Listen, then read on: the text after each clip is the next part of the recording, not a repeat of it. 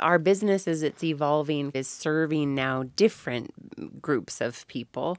Our education is still targeted at primarily people who are in somatics, so body-based stuff, Sure. whether it's, Pilates, yoga, physical therapy, occupational therapy, who have a body of expertise, they have a body of knowledge, and they want to take it and create online education for their clients or for their staff. And we have a very, very specific, very unique way of helping people do that because we know how the brain learns. We also know the value of having an embodied experience.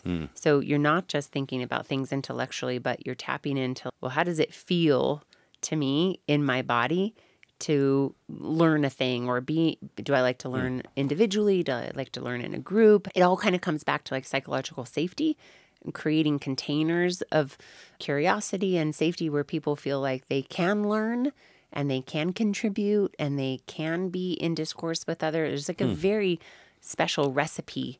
Interesting. To make learning really poignant and what we talk about is transformative. Like we don't want to just give you information. Right. We actually want you to be transformed by the information.